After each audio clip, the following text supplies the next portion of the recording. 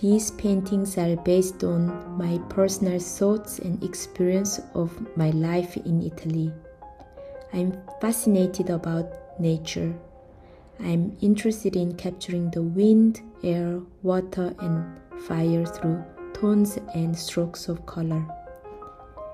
And I have tried to create a story in the painting through the transforming the images during the process.